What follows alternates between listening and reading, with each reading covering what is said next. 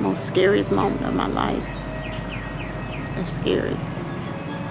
I thought we weren't gonna make it, because this tree here, it was actually in our backyard.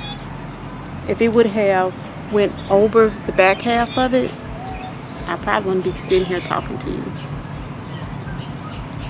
Yeah, it was scary, very scary.